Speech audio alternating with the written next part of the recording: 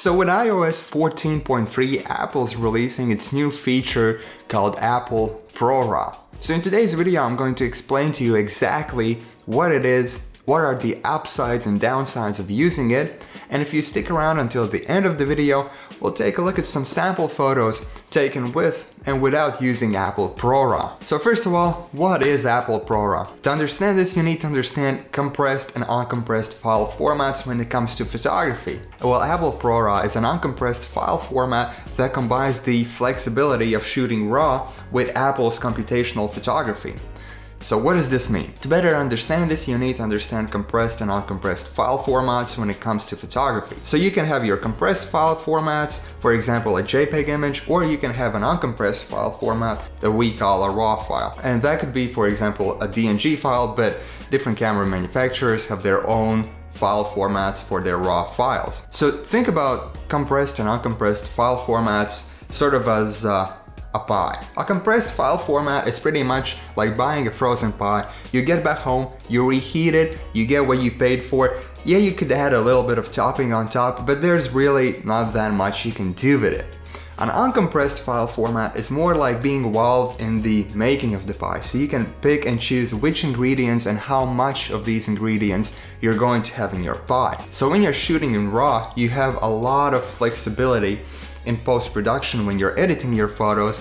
Now, Apple ProRaw is exactly this, but it's combined with Apple's Deep Fusion and Smart HDR and all of Apple's computational photography. So in theory, that's awesome. On top of all of that, Apple's claiming that you're going to get 14 stops of dynamic range, which is awesome for a phone camera. For example, I'm shooting this video on a Sony a7 III, which is a $2,000 camera only for the body, and when taking photos, it has 14.7 stops of dynamic range. So 14 stops of dynamic range for a phone, that's awesome. So this means when you're shooting photos in contrasty places, you're going to retain a lot of information in the highlights and also in the shadows. And also, you're getting 12-bit color, which is awesome. Alright, so now that you understand what Apple ProRaw actually does, what are the upsides and downsides of using it and how to actually use it? Well, first of all, to use it, you need to be running iOS 14.3. From there, to enable Apple ProRaw, you need to go to Settings, Camera Settings, Formats, and then just enable Apple ProRaw. So now, every time when you open your camera app, you'll see a bubble in the top right corner of your screen. So by default it's turned off, but if you want to take RAW photos, just tap on it and you're good to go. Now you can capture Apple's ProRAW photos with all three cameras and also when you're shooting in night mode. Now you can't shoot RAW while live photos are enabled, and you can't shoot RAW in burst mode. You can barely see it, but it's switching on and off as soon as you start burst shooting. Alright, so all of this aside, what are the drawbacks of shooting in Apple ProRAW, if any? Well, there are a few drawbacks. And the first one is Apple ProRAw is only available on the Apple 12 Pro and 12 Pro Max. So here's the thing, to capture ProRAW photos you need a lot of processing power. So you need a phone with the Apple's A14 processor. Now I'm not sure if this feature is going to be available for the iPhone 12 and iPhone 12 mini, even though both of these phones are rocking the A14 processor. But to me it seems like this is going to be a push from Apple for people to upgrade to the iPhone 12 or the 12 Pro Max. Now the second drawback is file size. So taking regular photos, each photo takes about 2 to 3 megabytes of space. Now when you're taking Apple's ProRAW photos, they're 10 times bigger. So one photo is about 25 megabytes. Now that's not huge when it comes to uncompressed photos. You know, professional cameras can easily exceed 60, 70 megabytes per photo. But still, 25 megabytes per photo is a lot, given that you're going to save these photos in your phone for a long time. So definitely shoot ProRAW only if you're planning to really edit your photos. Now the third downside, which is probably the biggest downside at the moment, is compatibility.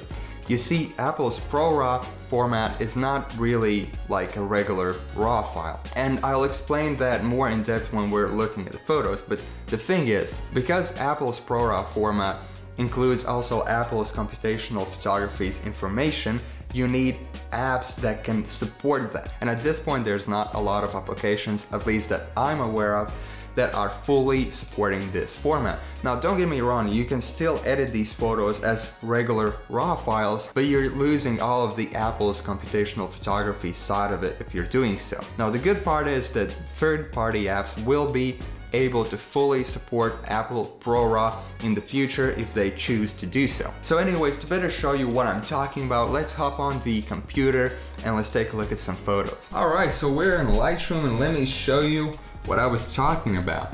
So here we have two photos. One was taken with Apple ProRAW, the other one was just a regular JPEG. Well, not JPEG, but Apple's high efficiency image format or whatever.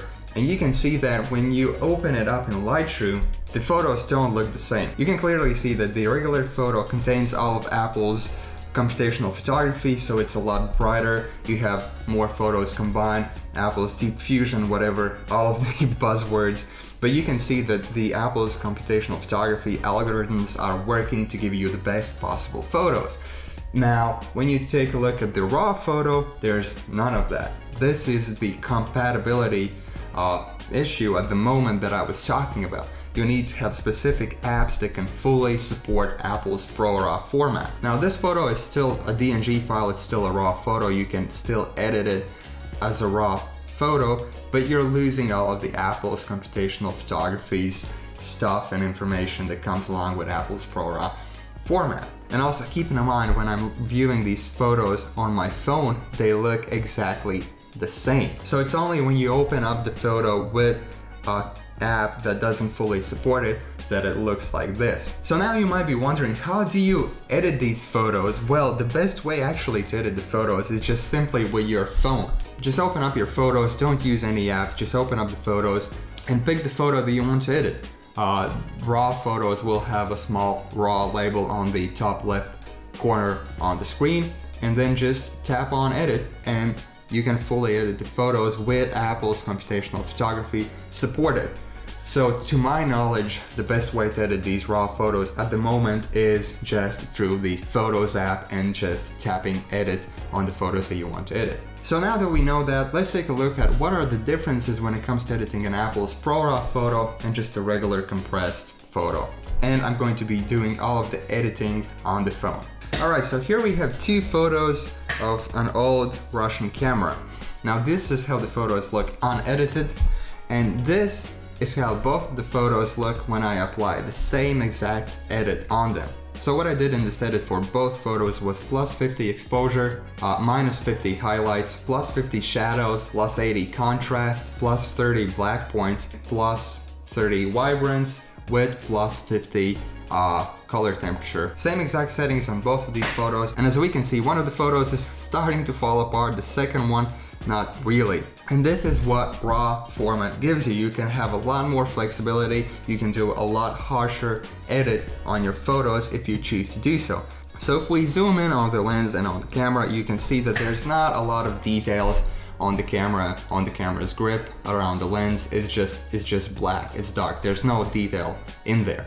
But if we're looking at the raw photo, we can still clearly see the texture of the camera, the texture of the lens, the details are retained, and this photo is completely usable. It's completely fine. Now, I'm not editing these photos, you know, for Instagram or whatever, so don't mind it. It's just edited so, you know, I can show you the differences between Apple ProRAW and a regular compressed file format.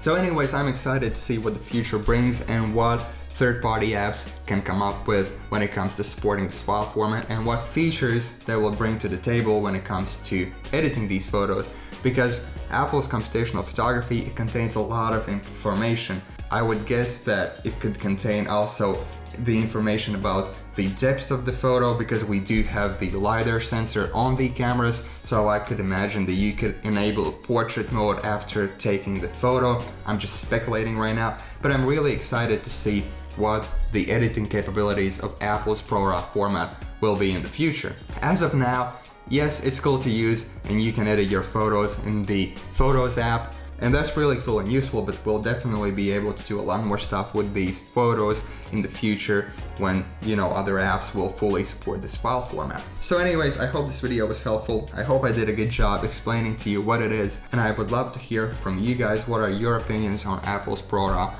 file format. Are you shooting with an iPhone or are you shooting with an Android? Just let me know down in the comments below, and I'll see you guys in the next video.